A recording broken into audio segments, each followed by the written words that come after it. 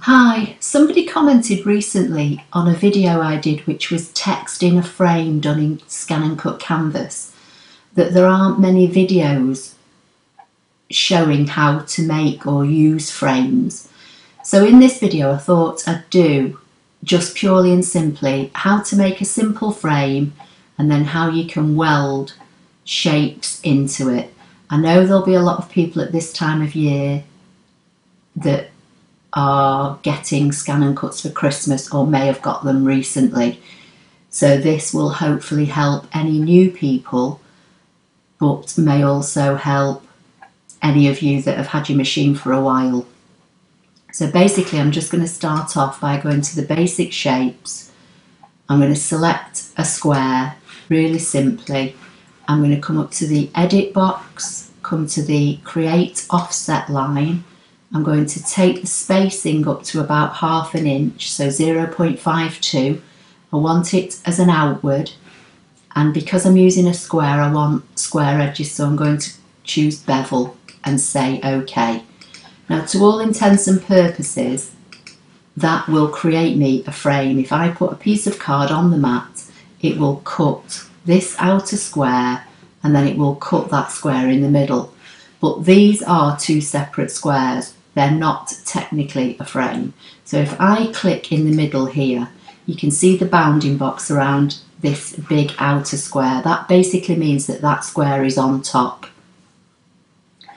If I right click and choose center back and click away anywhere on my page to deselect and then come back and click in the middle again, this time you'll see that this inner square is selected. You can see the dash bounding boxes around it, and that means that that square is on top. If I fill this with colour, just to give you an idea, and I fill it with red, and then if I choose the outside square and fill that with orange, you'll see they're two completely separate squares. So as I say, this would cut and then this square would cut out, giving you a frame, but you can't weld anything into this frame as it is at the moment. So what you have to do, the small square needs to be on top, select both. You can either right click and choose subtract, or you can come to the edit menu.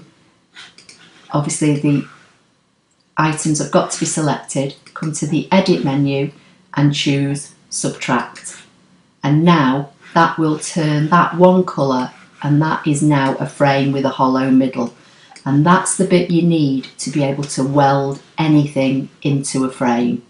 If I just undo that and just duplicate those two,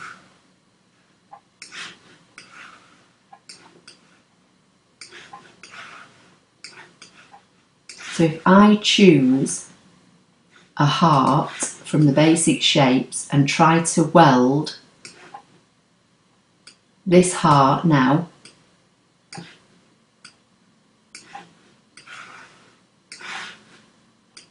edit weld, you'll see what happens. Everything disappears, and that's because, as I said, technically they are still two separate items. So I'll get rid of that. We've still got our two frames here. I'll just go to edit and align them just to make sure they've not moved. I'm going to select them both. The red one's on top. You can see that because you can't see any orange behind it. And I'm going to go edit, subtract, and that's my frame. I'm just going to right click and duplicate it because I might need it again in a few minutes. So this time now, if I choose a heart, and to weld this heart to the inner side of this frame now, the heart has got to overlap this inner empty gap. So you can see it overlaps at the top. I'm going to drag it down and drag it out slightly at the sides, and if I zoom in you can hopefully see that. So this heart overlaps this inner line of the frame. I'm going to select everything, and again you can either choose right click and weld, or you can go to the edit menu, and that's now welded that heart to that frame. And if I fill this with colour, just to show you, you'll see exactly what we'll cut. So anything white is effectively your matte. So everything that's black here is what we'll cut. So that's a heart welded to a frame. So that's one. So if I bring my next frame back in, this time I'm going to go to the borders, and I'm going to find a border, choose this third border. I'm going to hold the shift key down and make this smaller.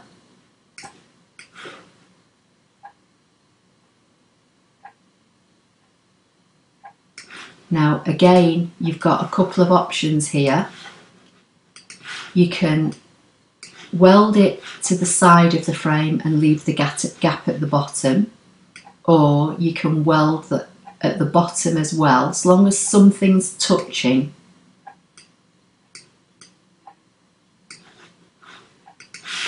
So if I fill this in with red so that you can see it better, you don't have to do this to weld, it's just purely and simply for the video. So you can see where the red is overlapping this orange now, and here at the bottom. Select everything, edit, weld. And that's welded that border now to that frame. So go back to zoom to fit, you can see. So I'm just going to undo, because I want another frame. I'm going to duplicate that frame, weld that again,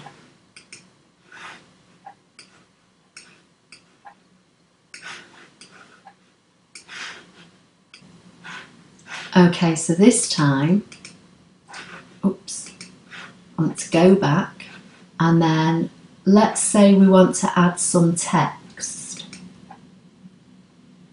I'm just going to choose a basic font. I'm going to type a capital I, choose that font again, capital U, and then I'm going to go back to the shapes and find our heart again. I'm going to hold the shift key down and make this smaller, so it's about the same size as the letter. And then this time I'm going to position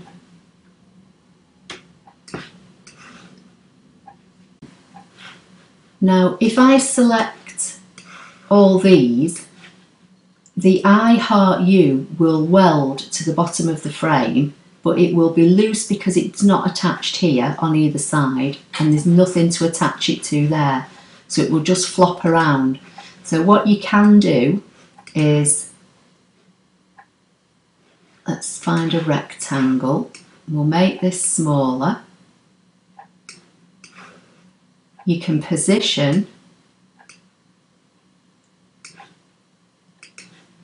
another rectangle so it overlaps the inside of the frame and the top of the letters. Select everything and go to edit and weld. And this time, if I fill this with colour, you'll see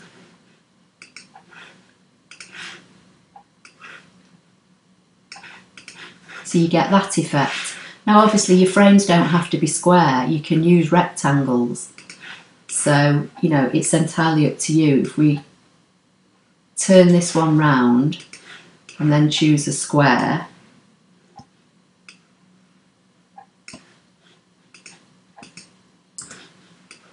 and position that centrally, so long as the rectangles, this square is on top of this rectangle, when we select this and choose subtract, it will give us a frame, but slightly offset. I'll fill it with, so that's another frame. Now I'll just undo. You can, while these are two separate items, you can use the divide option, which is this one. And when you use divide, basically it gives you the same result, but it gives you a spare shape of whichever shape is on top. In this case, this is now a frame again. If I fill this with colour, so you'll see what I'm talking about. And it's given us this. But I find if you're new and you're not actually sure what's happening, you could easily miss the fact that that is sat on top, and then you try to weld something to it and again nothing would happen. So I prefer to use the subtract, the biggest shape on the bottom, and the bit that you want to punch out, in my case the square here, needs to be on top. So long as you remember to get them in the right order, you will then be able to create a frame, and then you can then use that frame to put anything at all in it. Text, as I've shown here, borders, other shapes, a shape that you've got, maybe that you've previously made in Canvas, or an SVG that's a certain design, you can put it into a frame. So to make your frame, you just create your outer frame and your inner frame. Make sure the smaller frame is on the top, select them both and use the subtract function, and you can't really go wrong. That's what you get. So I hope you find that helpful. If you want to see any more videos using other functions, please leave a comment in the box below the video. Don't forget to like, share and subscribe, and I'll see you in my next video. Thank you.